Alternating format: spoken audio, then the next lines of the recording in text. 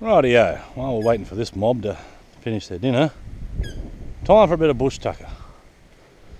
We had a big storm here last night, so I'm not sure how many of these guys are going to be left.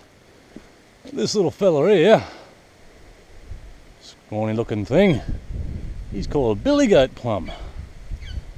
And he's actually a member of the Terminalia family up here. And he grows this very small little fruit, if we can find one. There's a few very dry ones about. Oh, here's one. That little bloke there.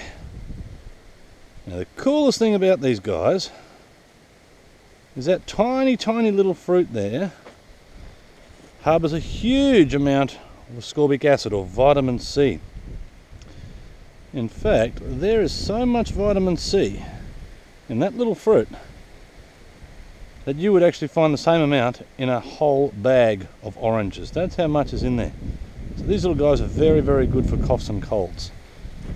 It's good to mix up into a bit of a drink or a bit of an infusion, as they would do sometimes. Eat them raw, they're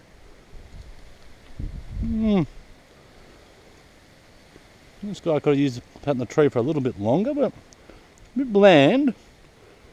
It sort of does taste a bit like a dried orange peel, I guess. But a bush tucker up here, or anywhere in Australia really, not really designed to taste any good. It's designed to keep you alive, basically. And that's him, just that little tree there. So we get a few up here in the Territory. There's another one or two over in WA in the Kimberleys. There's also another very interesting one that grows out up the top of Cape York. So yeah, there you go, that's the Billy Goat Plum. So, stay tuned. We'll see what else we can find lying around here at a later time.